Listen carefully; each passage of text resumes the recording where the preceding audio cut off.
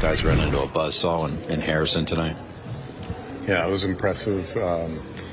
One of the best fastballs I've seen in a long time. So I know he's young and just starting out, but first time we've seen him live, and tough not to be impressed with what he was able to do, especially the fastball.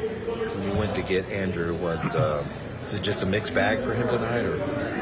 Yeah, it was a tough first inning. Give him a lot of credit for pitching out of that. But just had to work really hard.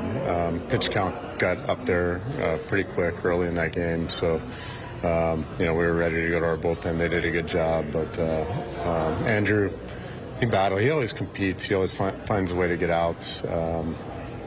Didn't get ahead like he does when he's really successful, but gave us everything he had tonight.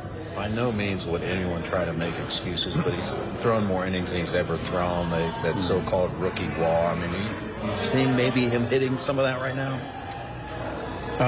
It all matters, right? I mean, there's tons of factors, and playing well and not playing well, and for me, Andrew is right on track. He's exactly where he should be. Actually, he's way ahead of where he should be, but probably not in his mind, right? Like he's pitching great. His first time in the big leagues. He has had a big workload, but that's part of it. It's part of the experience too, and it's good for him to go through that and learn how to pitch. When he's not perfectly fresh.